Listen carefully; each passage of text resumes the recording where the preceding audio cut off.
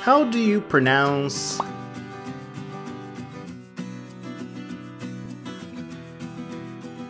superior labial artery? Superior labial artery. And to help you memorize this term, here are some additional images. We selected them for you from our Atlas of Human Anatomy showing this structure highlighted in green.